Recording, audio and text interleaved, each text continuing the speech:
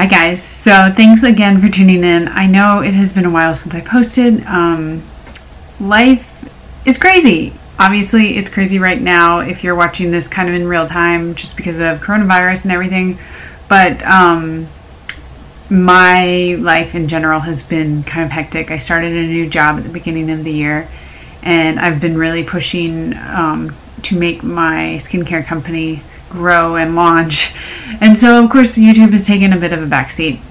Also, these videos on formulating take way more time and thought than one on like a sunscreen or makeup, and that's just because it's a lot of editing, it's a lot of actually doing the recipes, the formulas, and then I just haven't been as eager to put out new videos.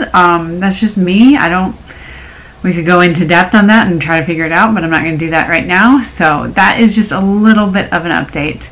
But I did want to let you know that this video is a really cool video because I am using what you saw in the title, Sucragel.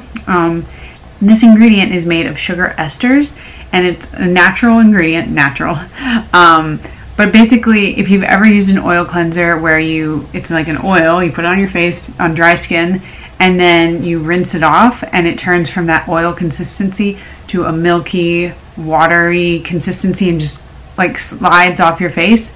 That's what this is. It's an incredibly interesting ingredient. It's a little hard to work with. I actually have found it to be not as hard as a lot of people said, but you know, it does take some getting used to, and I just, as a word of caution, if it feels like it's taking forever, you don't even know how much I cut out of this, like editing wise, because it does take forever. It takes more than twice as long as a normal formula to create, and it's a little finicky. So while you're going, try to be a little bit more cautious than you think you need to be, and you're probably going to be good then. Anyway, let me know if you have questions on how to make it. I do make a blend with the Sucragel and Sucrablend, because that is what the manufacturer recommends. So if you are going to be making this, I would recommend doing that as well.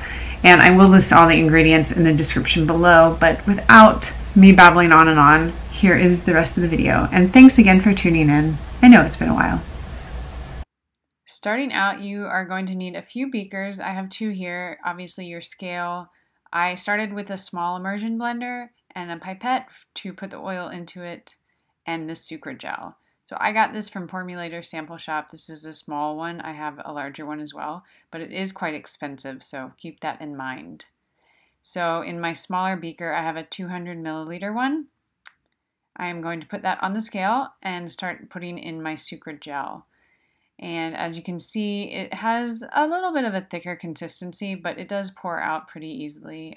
It's not so viscous as like a normal oil, so just keep that in mind. And then I put the exact amount that I want in there.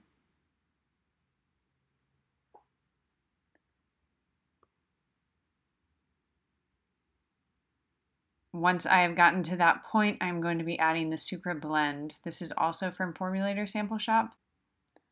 So it's up to you, I think, to decide if you want to use Sucrablend. The manufacturer does recommend it, so I went with it. I can't tell you what it would be like without it, since again, I have only used it with, but that is up to you. So you will add that to the amount that you need, like always, and then you start blending. I start off with just a metal rod, just to make sure that I get all the little bits and pieces mixed up. But then one of the main things is that you want to stir it until it forms a whitish liquid. So I started using my small immersion blender. And the thing that I will say over and over with Sucragel, you need to blend and stir until you think you've overdone it. You will not overdo it. As you can see, it now has like a white viscous form to it. Next up, I'm going to be measuring out my oils. So I have a 250 milliliter beaker, and you can use whatever blend of oils you want. That is the fun part of it, and just start measuring them up. Obviously I spilled here, so when you have a chance, clean up your spills. That's always a good practice and safe and hygienic formulation. So then I added Plum Seed oil, which is one of my favorite oils. Again, you can use any oils that you want. I measured it to the amount I wanted, and then I added the next one, which is Rosehip Seed Oil, again, another of my favorites.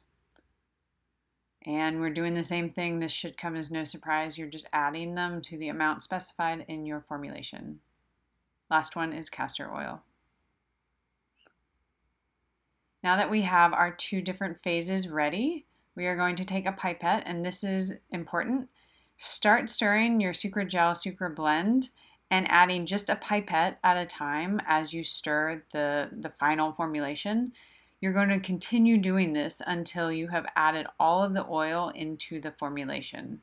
You can, at one point, you'll notice that you need to switch to maybe a larger blender, and that's what I did here.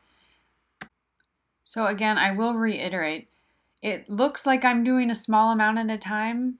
That's because I am, and that is the key to it. If you add too much of the oil at once, especially in the beginning, your formulation is going to fall apart.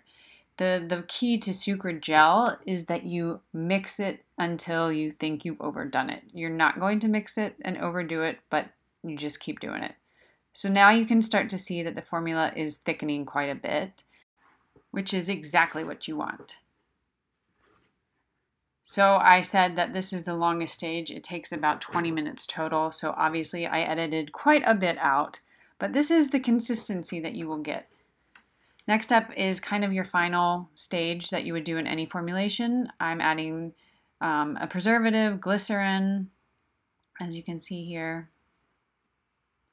And then I will be adding some vitamin E to it as well.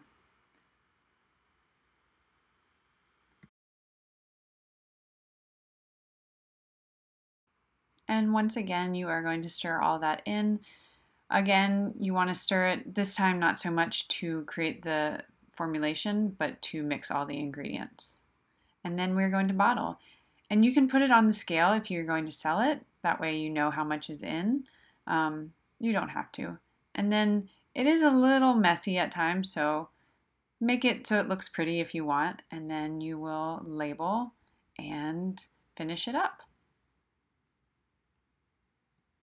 As you can see here, I just used a very basic label. I also have more professional ones that I sell, but if it's just for home, just label it, put the date so you know when you created it, and voila, you are finished. This is the product that I sell and how it works. I like to demonstrate this to people when they come to buy it. So thanks again for watching, guys. Hope this helps.